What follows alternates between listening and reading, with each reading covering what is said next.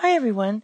We're going to find the limit as x tends to large of this polynomial fraction.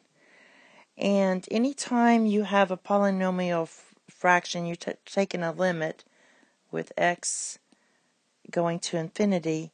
What we're going to do is divide the numerator and the denominator separately by the highest power of x in the fraction, which would be the squares. So basically what we're going to do is let this equal the limit as x tends to get larger and larger, and we're just going to divide each piece by x squared.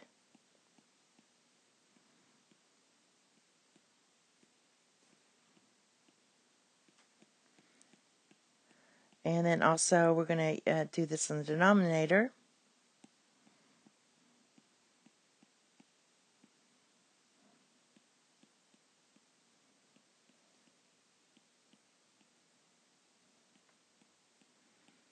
Alright, and then let's simplify.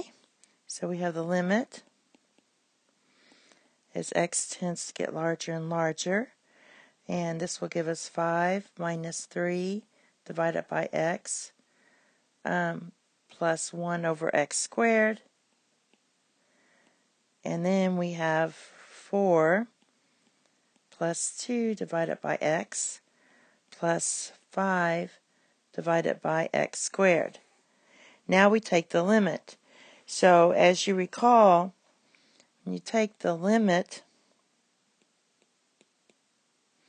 as x tends to large over some constant over x to any nth power, this equals 0 if your n is positive.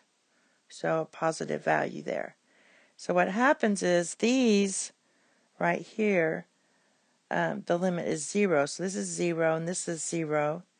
This is 0 and this is 0. And what we have is 5 minus 0 minus 0 divided by 4 plus 0 plus 0. We should probably put the limit here as x tends to infinity. And this equals 5 divided by 4. And that's your answer. Thank you. Have a nice day. Bye-bye.